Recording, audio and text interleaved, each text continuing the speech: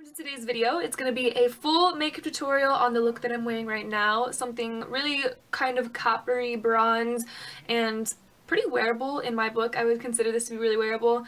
I'm actually doing makeup for my 21st birthday party tonight, and I wanted to be just kind of, you know, chill, laid back, nothing too crazy, and this is what I came up with. Just my comfort zone color palette, I would say. Anything brown, orange, red, smoky is just like, yes, give it to me. So I hope you guys enjoy it. I am sorry that I didn't post anything on Wednesday. I was totally stressed out with work and getting things ready because my man is here today visiting since the last time we saw each other 3 months ago. So it's been kind of crazy. I'm hoping to post another video tomorrow, so we will see how that goes because it's my 21st birthday weekend and I'm not sure what the future has in store for me. Anyways, I feel like I had something else to tell you, but I forgot. So, if I remember, I will do it in the voiceover. So, I'm sorry. You know, it just happens to the best of us. Anyways, without rambling on more than I usually would, I hope you guys enjoy the video, and I will see you in the next one. Alright, so I've already got my eyes primed and set, as well as my eyebrows done. So the first thing I'm going in with is Peach Smoothie on a It Cosmetics blending brush. I think it's number 203 if I am not mistaken. Any fluffy brush is going to do. You just want to be able to distribute this color all over your lid, your crease, and that'll set as a really good base for the rest of the look. I'm going with the next shade, Chickadee, just a really nice mustardy yellow color on an E27, just a little bit smaller of a blending brush, and focusing that just a little bit lower than where I just put Peach Smoothie. This is going to be the second color of our gradient of our ombre, and this is also going to help blend everything out super nicely.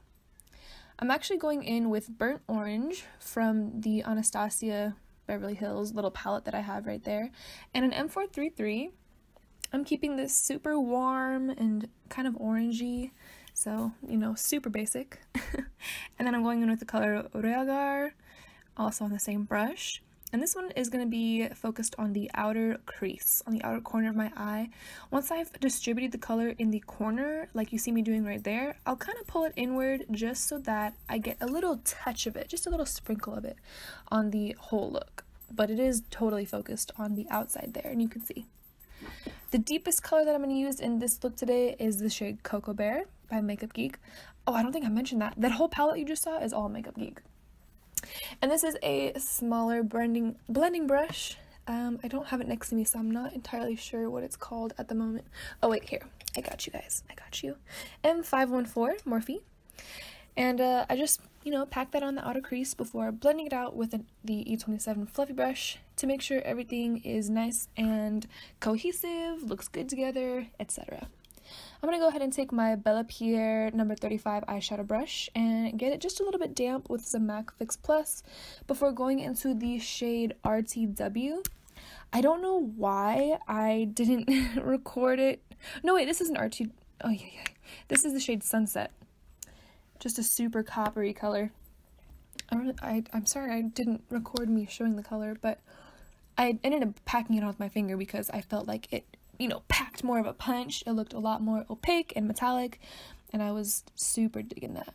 But that's basically the eye look, like on the main show.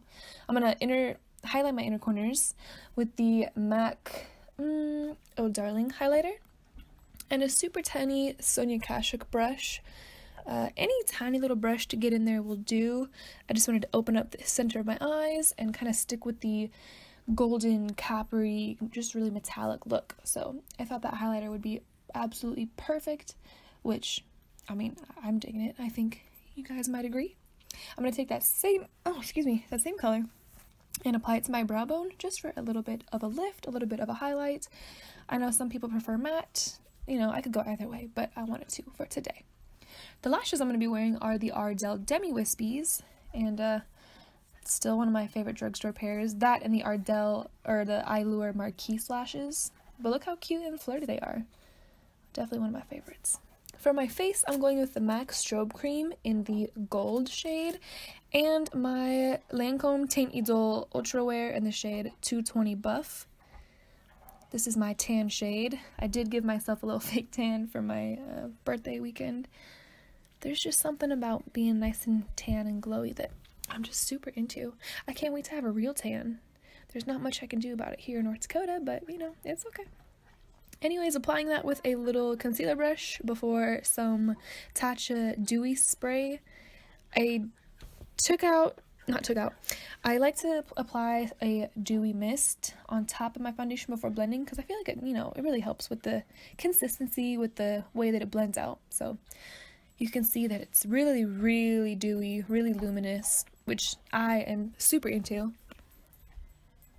I look like a little glazed donut by the end of the video. But apply that over the face and also blending out on the neck. Don't forget that.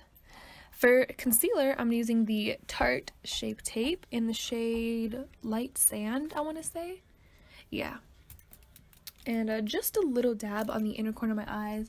I've been doing this more recently instead of putting like a whole bunch of concealer under there, just enough.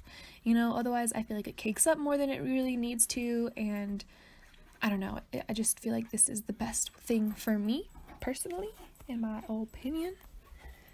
And then once I apply that, I'm going to go ahead and set it with the Maybelline Fit Me powder in the shade 5.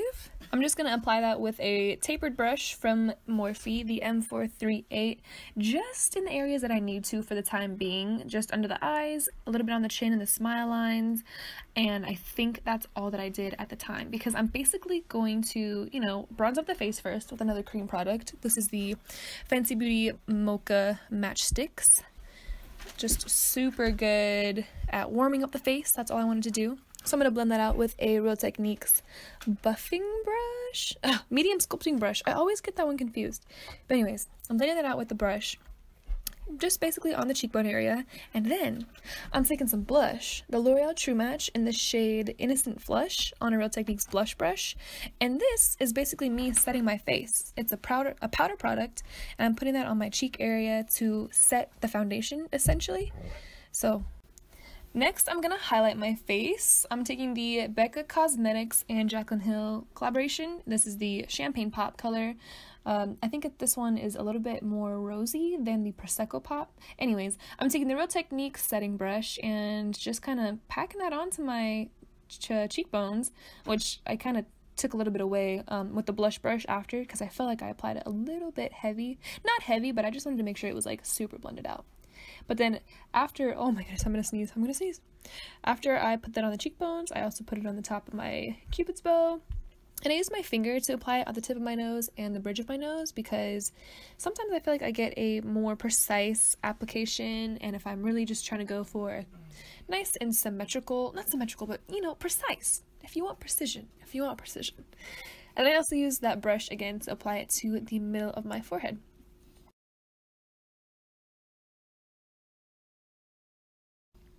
I'm going to go ahead and finish the bottom of my eyes using burnt orange and a little pencil brush, smudging that out on the bottom to add a little bit more definition, a little bit more color to make it cohesive for the top.